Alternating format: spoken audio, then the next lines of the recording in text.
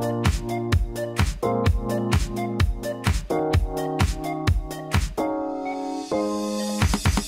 how's it going guys? This is Dave2D. So this week at work, I've had a very busy work week. I can't do a regular video. I just don't have time to film and edit a regular video. So I thought I would do kind of like a filler video, but a lot of people have been asking for this. So here it is, the office / setup tour. Yeah, so I'm gonna use the camera on the LG G4 just so I can kind of move around and show what goes on. And yeah, let's do it. So the first thing I want to show you is the lighting. People often ask me what kind of lights I use for my videos, and it's 3 very large windows that I'm able to use to get just very natural looking lighting. As well, I get it for free. Now the thing that sucks about this kind of lighting is that I'm very dependent on good weather.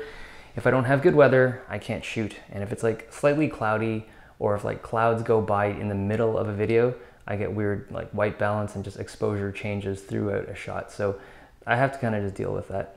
The camera that I use is a Panasonic GH4. So this is a very common camera in the tech YouTuber world. The lens I'm using is also very common. It's the Sigma 1835 with a Metabone. So this lens I recently picked up used. Most of my videos have been shot with a different lens, which I'll show you later. The camera is, you know what? I should stop the recording here. Okay.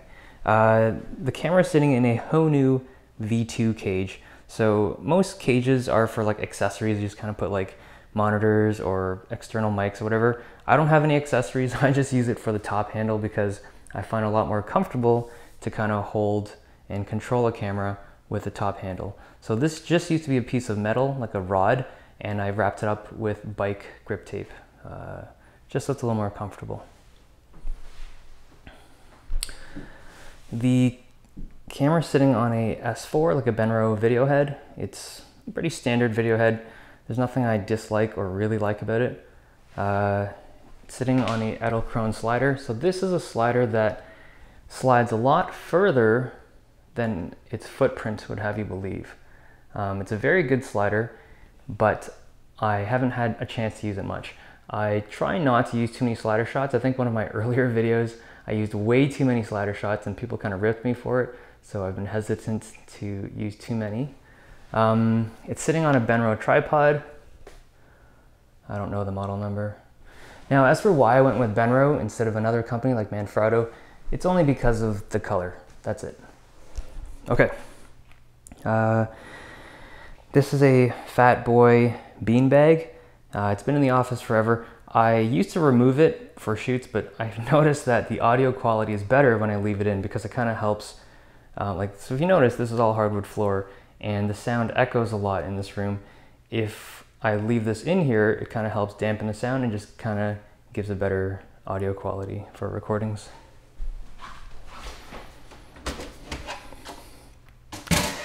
This is a video editing PC that I set up. So this is an X99 system, EVGA X99 Micro, GTX 980, 32 gigs of RAM. The chip that's in there right now is a 10-core server chip from Intel. I think it's a E5-2687 version 3.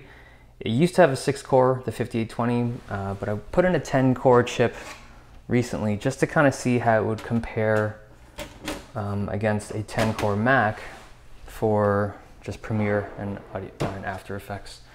And yeah, in case you're curious, the Mac's a little bit faster, even though this thing has a higher clock speed. There's nothing in here of importance, really. Well, this is the 6-core chip that used to be in there, the 5820.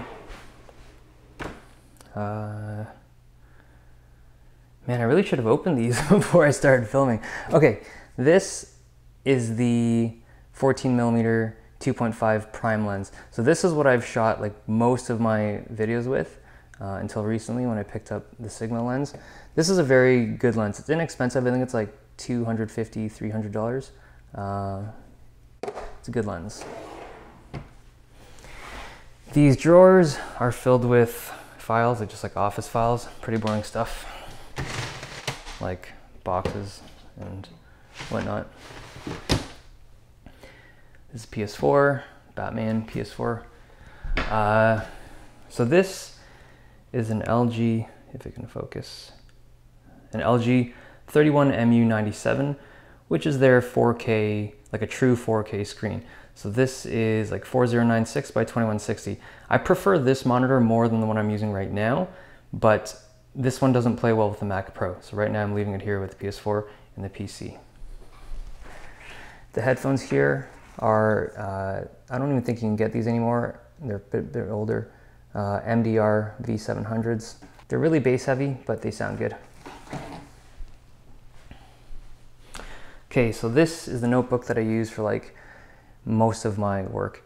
If I'm not video editing, I'm using this thing. I prefer using a notebook over most things just because of the portability, to be able to like just work wherever and whenever. Keys, wallet. Oh, this is a wallet company from Canada called Card Stack, I think. Yeah. So they just put like pieces of aluminum and a silicone band that kind of keeps your wallet small. It's kind of cool. This is a charging station that I just kind of put all the battery chargers and put them in there. Why am I even showing you this? That's pretty boring stuff. Okay, this is a mic. So the way I record my audio is I'll put it here and I will record just kind of like, you can kind of see the camera. So just the mic will be just out of the frame and I'll kind of talk like that in front of it. So this mic is, I think it's like a knockoff of some Audio-Technica mic. I don't know, it's unbranded. It's just like some cheap Asian knockoff, I'm sure. But yeah, I mean, it sounds good, so I just continue to use it. And it's sitting on a Benro carbon monopod. The model number is right there, C48TD.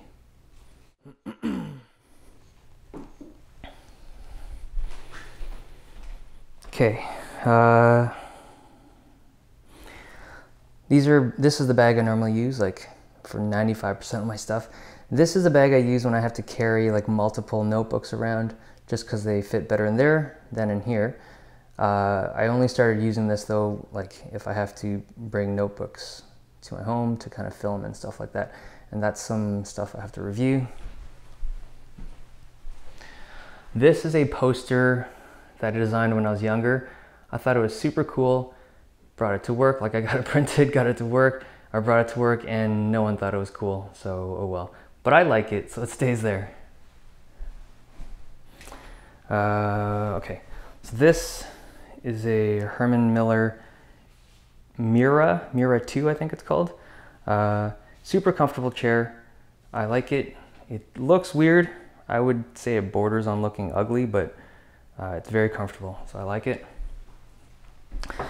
It's a Logitech TK820 keyboard. Logitech Performance MX mouse. So I used to have the Logitech Master MX up until like a week ago. It was having issues. I sent it back to Logitech. They are either doing a refurb or they're repairing it, we'll see. But it was having weird glitchy issues, which this thing still has, but whatever. That's just the nature of wireless mice. Audio Engine A2 Plus speakers. Pop-in hardcover blue books. I think the color is called Pool Blue. It's a USB hub that I cut the rubber stand from the speakers, just kind of like hide the wire because nobody likes wires, right? This is a Mac Pro. The inside has been color weared. There's more. I'll probably do a video on that and some other colorware stuff shortly. Specs of this thing. It's 10 core, 3 gigahertz, 64 gigs of RAM, and a pair of D700s. Okay, over here, some phones. So a Asus Zenfone 2, Nexus 6 in a cool orange, Moto X 2014, an iPhone 6. These are all D brand skins. This is the phone that you guys are most familiar with. I use this a lot in my notebook audio tests and stuff like that. Reason for that is this. I'm not sure if it's the mic or the position of the mic or like what it is, but this thing has very accurate sound meter. Very accurate in terms of like comparing it to an actual professional decibel meter. This thing is almost identical in numbers. So I continue to use this for those videos. So this is the action module for the Edelkrone.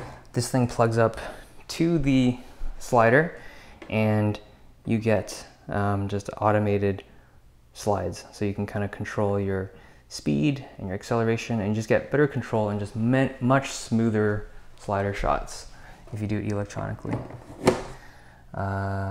This is the FLIR one. So this is like the thermal camera I use for some notebook heat output. This is some pretty boring stuff in here. This is the spider I use for like monitor calibration or just color accuracy. This is an AC or a power bar that I use. I know it looks like very unassuming and not very special, but these 5 ports out here, they push out more amperage than any other port. So I think these things go up to 3 amps. I'm not even sure if it's legal because if you look at the literature on it, it just says it goes up to 2.4, but these definitely go above 2.4. So you can quick charge like multiple devices very quickly off of this thing. It's pretty good. Mouse that I use for games.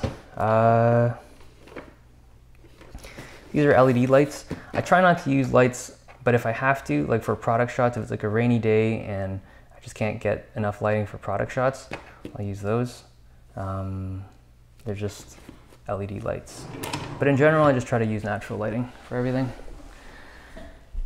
This is a Focusrite Scarlett 2i2. It normally comes in red, but they were awesome and made me one in blue. This is, well, the Audio-Technica M50X. These are very ubiquitous, everyone knows what those are. So I don't like editing with these things. They honestly sound too good. They kind of give you a false perception of what your audio sounds like for people that don't have awesome headphones or speakers. So I try to use something like crappier than these for editing. The table. So this is, I get asked this a lot. This is a drafting table from Japan. It's really old. It's from like the 1980s or something. I mean, a drafting table is just a regular table, but you can kind of tilt it. So right now it's flat and you can manually tilt it so that it comes up on an angle. It's normally for like architecture or just like doing design work and stuff like that. So we have a bunch of these in the office. I chose this one because it's gray, and yeah, I think the gray works well with my stuff. But for someone who loves tech, I try to keep as few things as possible. I mean, I try to have as little equipment and as little gear as possible because I'm not into that. I don't want to have like a whole bunch of gadgets and gizmos and stuff like that. It's just not me. I like to keep my stuff simple. I like to keep my stuff light. If you have any questions or comments, you can always use the comment section below, but I'm also going to be doing a Twitter post. So if you guys have any questions about my channel in general, or about me, or about this video, go to Twitter and just look for the hashtag AskDave2D and just follow me on Twitter. And just if you have any questions, ask me there, because next week I will probably be doing a video where I answer a bunch of questions that you guys have. So I hope you guys enjoyed this video. It's been nice. I'll see you guys next time.